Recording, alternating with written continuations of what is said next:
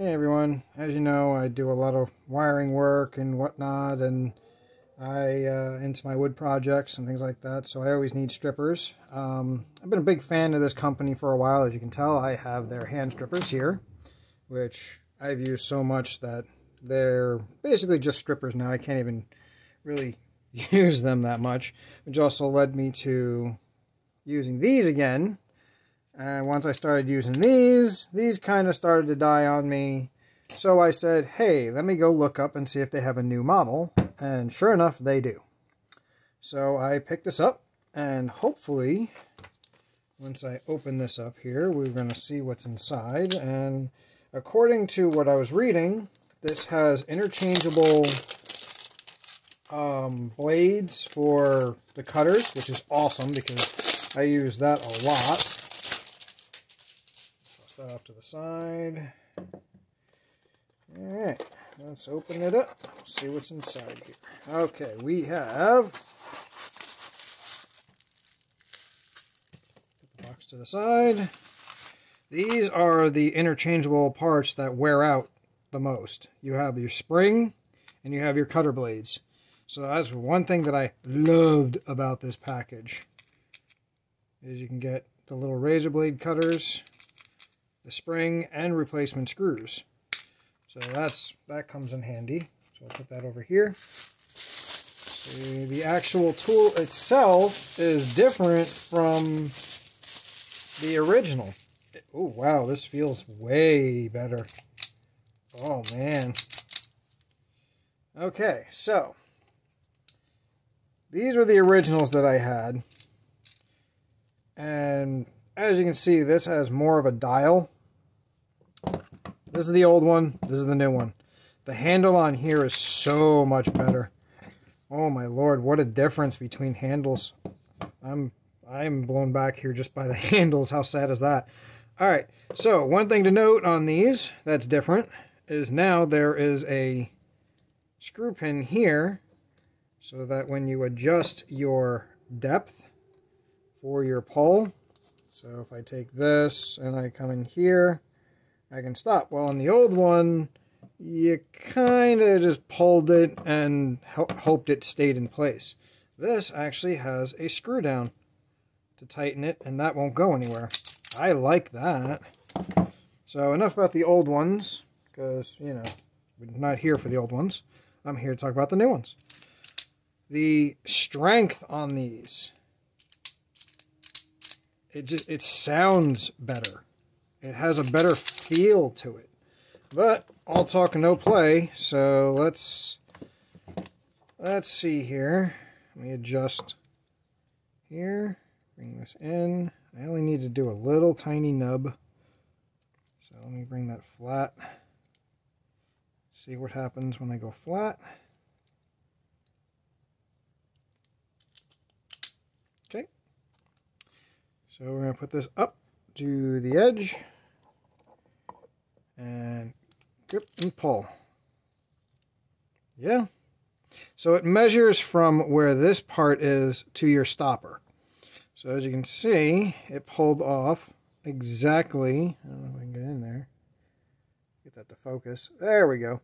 You can see it pulled off exactly what I wanted it to, so that's good. So now I want the other one to be a little deeper. So let's go here. Line this up.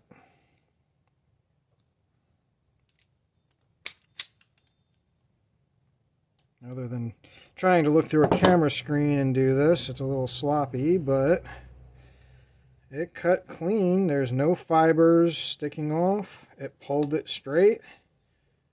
So now I have my positive and my negatives. So that's cool.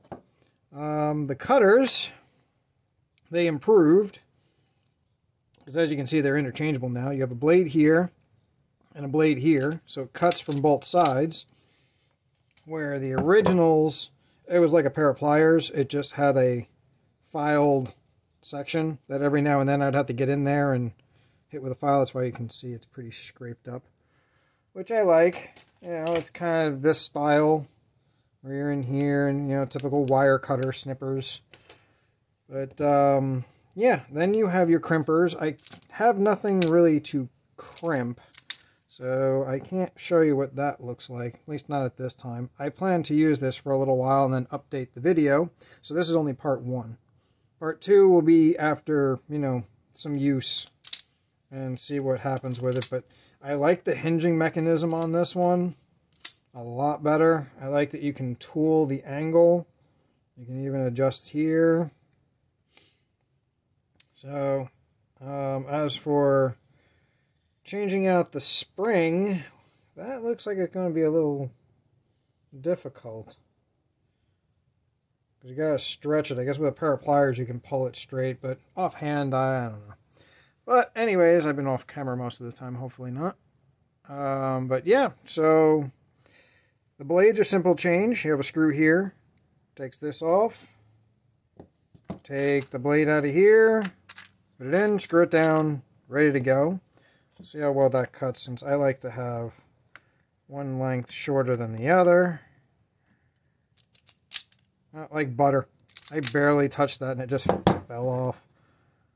Look how clean of a cut this is. I don't know if I can get that to focus. Come on. Nope. But you get the idea. I have to say, I do like these better than the other set. That's for sure. More leverage to it, it feels like, as well. As much as they are the spitting size of each other, I don't know, like, it just, that extra grab and pull, this kind of just has a tug, you know, so no matter how much you adjust the tension, it just seems not as snug. So, I don't know. But as for these, I love the new pair. This was worth it, I have to say. I can't wait to put them through cable tests.